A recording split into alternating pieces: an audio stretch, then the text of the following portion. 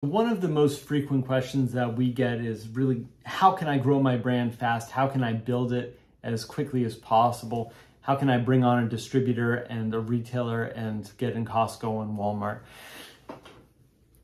From our experience being in the industry for 30 years, the biggest failure comes for products that grow too fast.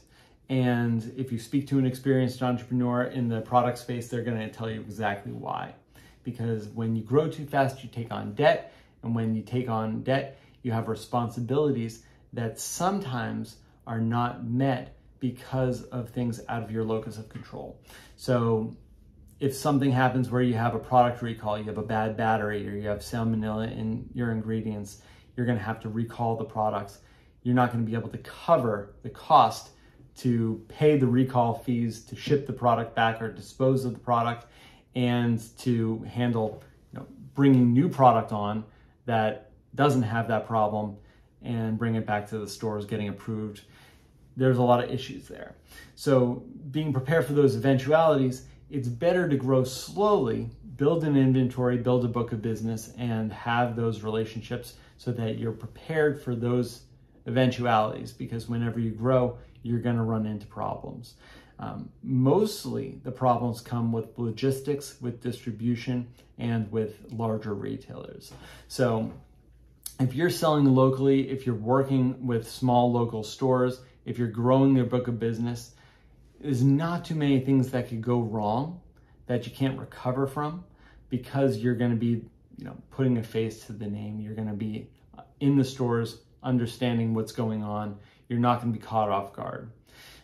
One situation that we had was with Dollar General, where we had a product being shipped into the stores and it wasn't being distributed. It was being shipped directly to the stores, and it wasn't being shipped with detailed information about where it should be on the shelf.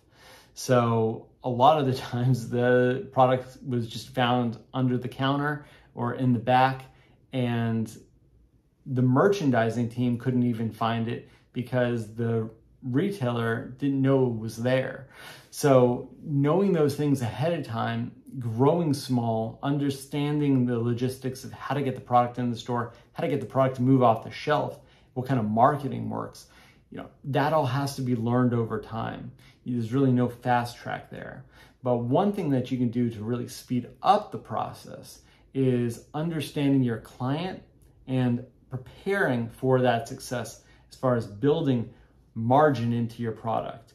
One of the biggest killers when growing a brand is that you start at $3, but then you have to bump it up to $3.50 because of the slotting fees or because of the distributor cost.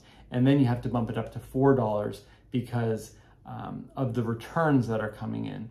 And now you're sitting at a 25% increase over your original price. You're probably selling 50% less. And then you get dropped, bringing on more fees. So knowing these things ahead of time, pricing your product right the first time around is going to allow you to be successful. While you may not sell as many units, you're going to go into that making sure everybody's making money, making sure that you're prepared for brokerage fees and logistic fees, returns, slotting fees, all of these little incremental changes that will be added along the way as your product grows, so that you're not caught off guard and your product doesn't suffer. And at the end of the day, the reputation of the brand, because once you get dropped from a retailer, it's very hard to get back on the shelf. So knowing these things ahead of time, preparing for the eventualities. Every product is different, every retailer is different, but doing that research will get you to the end goal faster.